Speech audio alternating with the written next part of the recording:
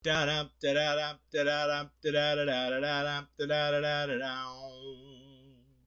does that even mean, Bowers Game Corner?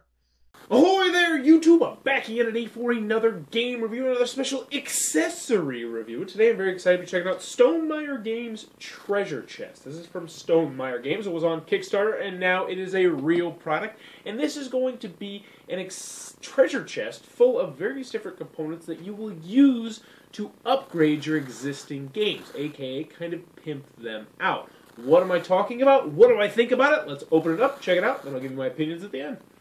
Alright, and so let's take a look at what you're going to get instead of Stonemaier Games Treasure Chest. So we take off the box, and you're going to see you're going to get 6 inserts in here with 6 different things. I believe there are 26 of each of these, so we'll go over all 6 of them. First, we are going to get these blue gems on here, which are nice and shiny. They're translucent, and they're pretty cool looking. So you're going to get the gems. Next, you're going to get 2 kinds of rocks. I'm going to show them to you at the same time. I'm sure one's ore or stone or something like that. But this one definitely has a little bit more heft to it than this one, whereas this one's a little bit more round. This one looks more like a pebble, and this one looks more like I don't know, like an ore or a metal or something like that.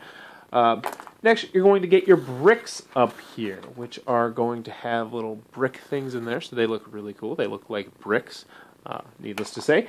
You're going to have your wood, which I'll try and zoom in as close as I can, but you can see there's actually grains on there like there would be in an actual wood, so that's pretty neat. And last but not least, you're going to get your gold bars, which have a lot of heft to them. I mean, these are legit metal, and they're pretty heavy. Like if you were holding all of these in your hand at one time, like you could throw this at somebody and really lay a hurt on them.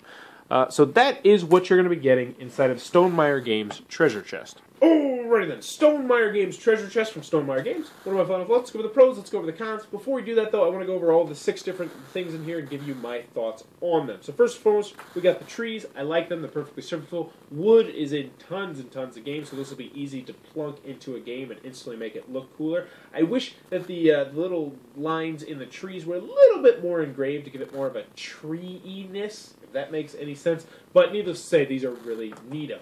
Next, you got the bricks. Once again, I like these a lot. They look like bricks. They got the 3 holes in them. They're perfectly serviceable. I wish they were a little bit heavier, but that's not a qualm at all. I also like the fact that they're easily stackable. So when you're playing a game, you can just kind of be playing like with the bricks when it's not your turn, and then when someone's not paying attention, you can kind of knock over their bricks. That might just be because I'm a jerk. Moving on, we have the pebbles, which are, well, they look like pebbles. They're rocks. And I wish they were a little bit heavier. That's something that you might notice here. I wish they were a little bit heavier, but they're perfectly serviceable little rocks. And if your game has rocks, well, this will, be a lot cooler than a gray cube. Next, we have the metal, which is probably my 2nd or 3rd favorite in here because they're actually made of metal. They're heavy, and they have a nice little weight to them, and they look really, really cool. They look like slabs of metal. Last, we get to the one that I was least impressed with, and those are the gems. Now, these are not bad gems by any stretch of the imagination. It's just when I opened this, I was like, whoa, new, cool, shiny, awesome. Then I got to the gems, and I was like, oh, these are the gems from Dig Down Dwarf, which is another game that we played recently, about a month or 2 ago, that have tons of different colors of gems in them, and these look nearly identical. So everything else was just new and shiny, and that was just kind of like, oh, there's those nice gems. But the gems are perfectly fine. There's gems in tons of games, so these will be easy to plug into a game. But I do wish they were a little bit heavier once again. Moving on to the star of the show, though, those are the gold bars. The gold bars are awesome. They are incredible. They are heavy. They are gold. They look like a gold bar would look like in like a James Bond movie where they're in Fort Knox or whatever. If you took a big handful of these and threw them at somebody, you could really hurt them.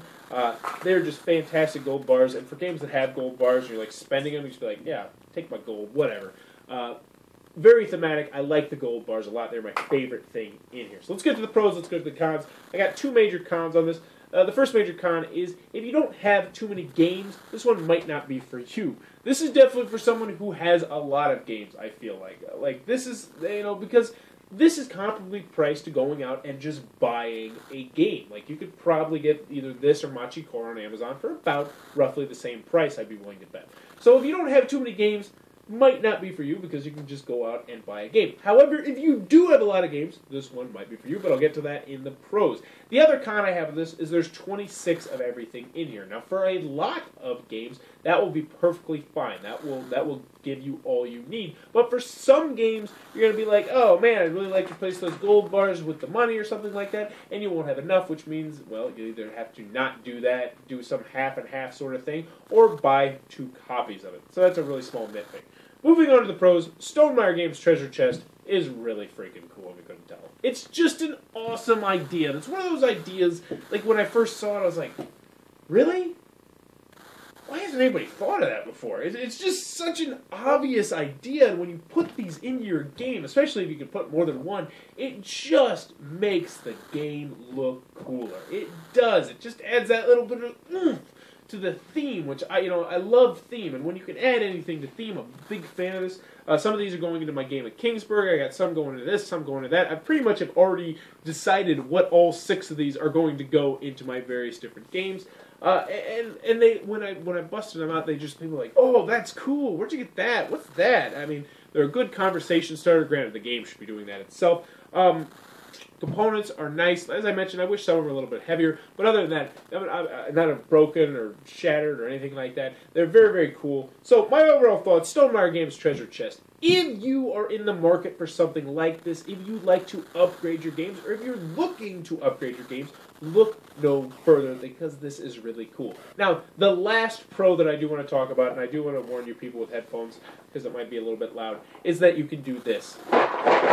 Which is my favorite thing, because you shook it up and you're like, oh my gosh, why did you shake it up? It's all mixed up. It's like, no. They made the box insert perfectly right so that everything stays in place. So that's just a big thumbs up for Stonemaier Games. Overall, Stonemaier Games Treasure Chest, very, very cool if you are in the market for this sort of thing. If you enjoyed this content, please be sure to click on the subscribe button down below. And in the comments below, let me know what is a gaming accessory that you have upgraded in your collection, or why do you not upgrade games in your collection? I personally have never done anything. I've sleeved a couple cards here and there, but honestly, after getting this treasure chest, I was like, hey, maybe I might, check out this, or check out that, see if I can upgrade this or that, because I have a lot of games that I get rid of because they're not good, and some of them have really good components. I can be like, man, I could take this out of this and put it into that, make kind of a really cool Frankenstein game.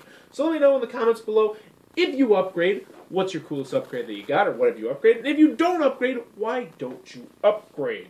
Not judging. And as always, thanks for your time, YouTube. That was the review for Stonemaier Games Treasure Chest. For more reviews and previews, check back at Bauer's Game Corner.